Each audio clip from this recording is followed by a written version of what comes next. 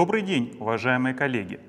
Сегодня предлагаю поговорить о том, какое взыскание объявить работнику за прогул. При решении этого вопроса очень важно соблюдать установленную законом процедуру. В противном случае возникнут существенные риски. Работник успешно оспорит взыскание в суде, а трудовая инспекция оштрафует вас и вашу организацию. Выбрать правильный сценарий и не допустить ошибок вам помогут готовые решения.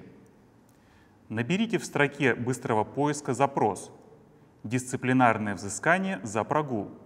На первом месте поисковой выдачи вы увидите готовое решение, которое так и называется «Какое дисциплинарное взыскание можно объявить работнику за прогул?». С помощью готового решения рассмотрим сегодня 3 вопроса. Первый. Что такое прогул и какие причины отсутствия на рабочем месте являются уважительными? Второй. Как правильно зафиксировать факт прогула?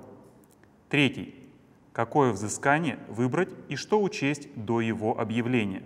Итак, прежде чем наказывать работника, проверьте, действительно ли его отсутствие – это прогул. Посмотрите в готовом решении раздел «Что такое прогул?». В нем вы найдете все признаки прогула. Прогул – это отсутствие на рабочем месте без уважительных причин. Продолжительность такого отсутствия – либо весь рабочий день или смена, либо 4 часа подряд в течение рабочего дня или смены. Это основные условия прогула. В тексте готового решения вы увидите важное уточнение. Работник должен отсутствовать на рабочем месте 4 часа подряд. Если в эти 4 часа вклинится обеденный перерыв, прогула нет. Обратите особое внимание на оценку уважительности причин отсутствия. В законе нет рекомендаций, какие именно причины являются уважительными. Выручает готовое решение. В нем этому вопросу посвящен специальный раздел. Здесь мы привели самые распространенные причины, которые суд посчитает уважительными, если вы все-таки объявите взыскание за прогул. Например, работник болел, и это подтверждено документально. Или работник ушел в отпуск по графику, несмотря на то, что вы не уведомили его об отпуске и не издали приказ. Мы также разбираем различные ситуации, которые могут вызвать у вас затруднения. Например, считать ли прогулом отсутствие работника, который плохо себя чувствовал, но медицинских документов у него нет. Вся эта информация поможет вам оценить ситуацию, действительно ли прогул имел место или нет, а уже затем принять решение, запускать ли процедуру привлечения к ответственности. Давайте рассмотрим дальше, как зафиксировать сам прогул. И чуть позднее, какое взыскание выбрать. Перейдем ко второму вопросу – как зафиксировать прогул. В разделе 2 готового решения вы можете найти подробную инструкцию о том, как документально оформить факт прогула. Не забывайте, что правильно оформленные документы – гарант того, что вы сможете отстоять свою позицию в суде.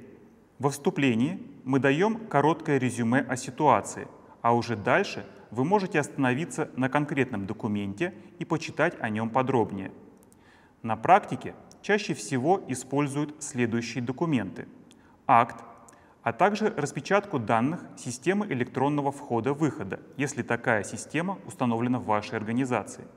Дополнительно может быть составлена докладная записка.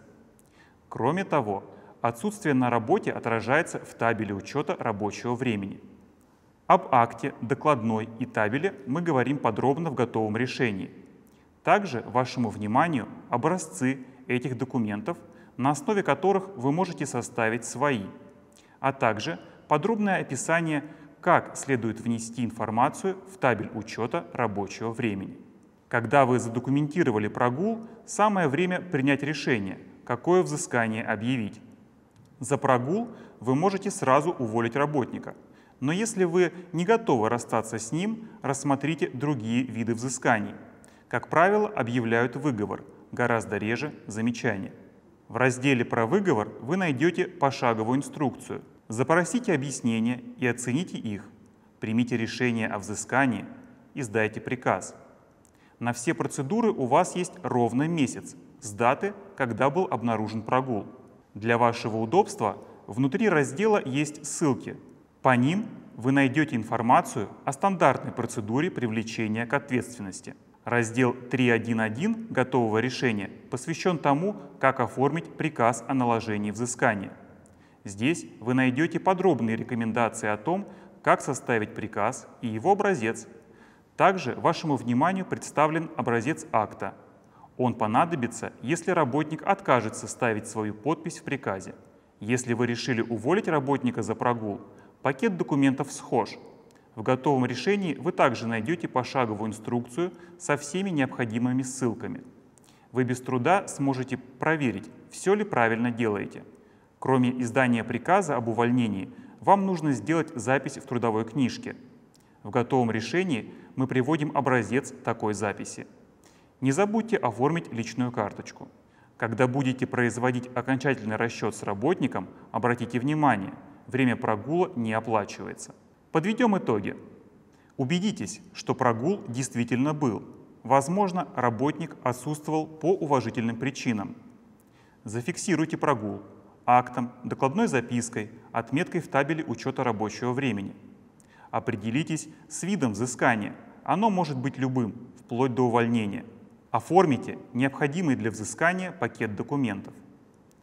Соблюдайте срок привлечения к ответственности. Он составляет 1 месяц. Не ошибиться в таком вопросе, как наказание за прогул, вам поможет наше готовое решение. Всего вам доброго!